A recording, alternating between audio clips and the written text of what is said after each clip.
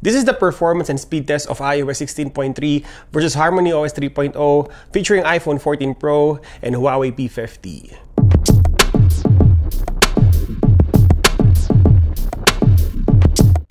Hi everyone, this is JD, your gadget review friend. Welcome back to Gadget Rev Now. Today we're going to compare iOS 16.3 performance to HarmonyOS 3.0. We're using iPhone 14 Pro for this test. It is updated to the latest iOS 16.3. It has A16 Bionic with 6 gigs of RAM. While we're using the current flagship from Huawei, the Huawei P50, it's running on the latest HarmonyOS 3.0, Snapdragon 888 and 8 gigs of RAM. And we're starting the comparison by talking about some of the cool features of both of these operating systems. Let's start with HarmonyOS 3.0. It has improved card widget. You can resize the widget or the app folder. You can shrink or expand it. In terms of aesthetic change, I think this is one of the biggest changes on the HarmonyOS 3.0. The new OS also has the ability to connect with 2 pairs of certain headphones. There are selected earbuds that can do this, like the free Buds 2. The third coolest feature of HarmonyOS is keeping a log of how often an app accesses your location, camera, microphone, files, or contact. You can actually control the security of your Huawei phone and put dummy access for malicious apps. Huawei also works on optimizations. HarmonyOS 3.0 improves on app launch time and responsiveness and reduces power usage during gaming compared to HarmonyOS 2.0. We will test this later. And lastly, the seamless multimedia interconnectivity that extends HarmonyOS to smart devices too with the same operating system. A HarmonyOS phone can connect to a tablet, giving it access to 4G, calls, and messages. So those are the coolest features of HarmonyOS 3.0. Now let's talk about some of the coolest features of iOS 16 or 16.3. First is the lock screen switching. You can switch the lock screen throughout the day, touch and hold it, and then swipe. Depending on the outfit of the day or your mood, you can change how your iPhone looks. iOS 16 brings a lot of changes to iMessages, undo typing, and also copy-pasting defined subject on a photo. You can copy-paste a subject on any of the iOS application or any application but with a white background. The fourth coolest feature is the dictation that translates your words into text, and this is particularly helpful in Notepad. And there's so many features of iOS 16, I think 400 plus, and if I will discuss all of them in a video, it would take a lot of time to go each and every one of them. The small iOS 16.3 brings additional security, Unity wallpaper to all iOS devices, HomePod support, and emergency SOS update. This also includes bug fixes, so we will check how these two phones perform on a performance and speed test. By the way, today we are in collaboration with VOLTME, and if you wanted the better and cheaper alternative for your wireless MagSafe Powerbank of Apple, they are introducing the VOLTME MagPak 5K. I will leave the link in the description below for you to buy this MagSafe Powerbank, because who doesn't want a MagSafe Powerbank for your iPhone? So this MagSafe wireless power bank has 5,000 mAh battery and it's 3 times the capacity of MagSafe power bank from Apple. This power bank is compatible with iPhone 12, 13, and 14, the regular Pro and Pro Max, but not the iPhone 12 and 13 mini. It has a rubber and leather finish to it that feels nice and soft. It has a kickstand too. It has a battery indicator below that shows you how much juice you have, and this works perfectly on a MagSafe case or just a bare iPhone. And the best thing about this is, this MagSafe wireless power bank is only under $60, so this is much cheaper than the Apple Magsafe wireless charger, which is around $120. This is definitely cheaper and better, so if you like to purchase this product, I will leave the link in the description below. And that's it, let's go back to the video. Now we're diving to the speed test and we're using Geekbench 5 for the synthetic benchmark test. After that, we will do the real world test, which is the boot up, screen refresh rate, application load time, reloading of apps, Wi-Fi speed test, and gaming. We are starting with our performance or speed test with benchmark test. We close all open apps before we begin, and we're using Geekbench 5 for the synthetic benchmark test. Alright, so for Huawei P50, 892 in single core and 3496 in multi-cores. For iPhone 14 Pro, 1883 in single core and 5492 in multi-cores. On this Geekbench test, I noticed that Huawei P50 is running on Android 12, so we can safely say that HarmonyOS 3.0 is a fork of Android 12.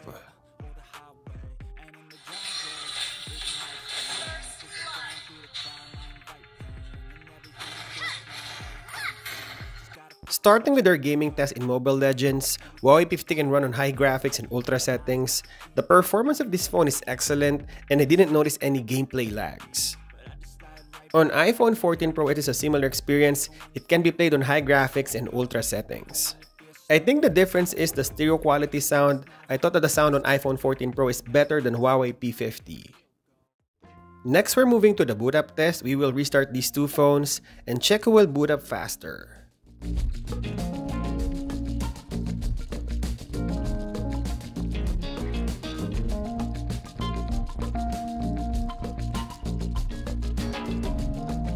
So for the boot up test, I think A16 Bionic is faster than Snapdragon 888 4G.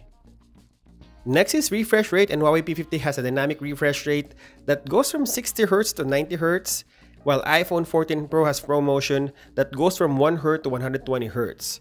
Both phones can save battery life.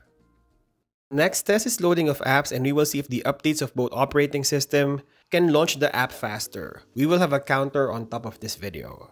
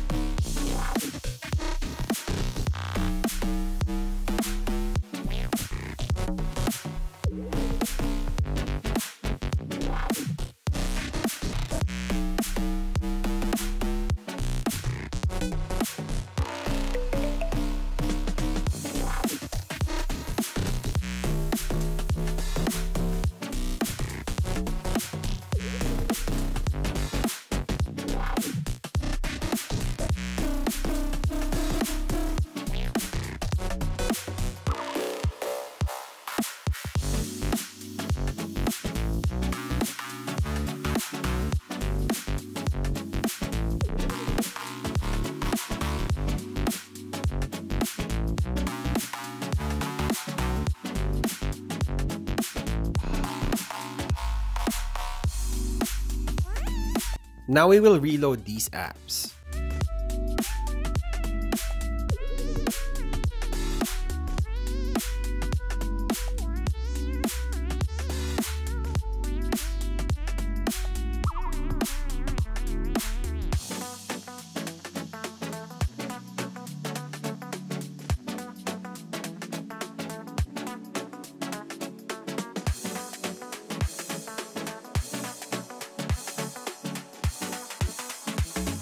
And lastly, the Wi-Fi speed test. Both phones are connected to the same network. We will test one phone at a time. Alright, so checking the scores, 88.5 Mbps download speed and 16 Mbps upload speed for Huawei P50, and 101 Mbps download speed and 16 Mbps upload speed for iPhone 14 Pro. So what is Gadget Revna's verdict? HarmonyOS or Apple's iOS? Two different ecosystem but same reliable experience. The combination of A16 Bionic and iOS 16.3 is probably the best hardware-software combo we can get today. But if you don't need Google services, I think P50 with HarmonyOS 3.0 is a good alternative, although it only has Snapdragon 888 and 8 gigs of RAM. For someone who wants a great performing phone, this is still solid in 2023. And there you go. Hope you enjoyed this video. I'll continue to compare these two phones in our channel. Maybe the camera comparison next, so stay tuned. And as always, thank you guys for watching, and I'll see you in the next one.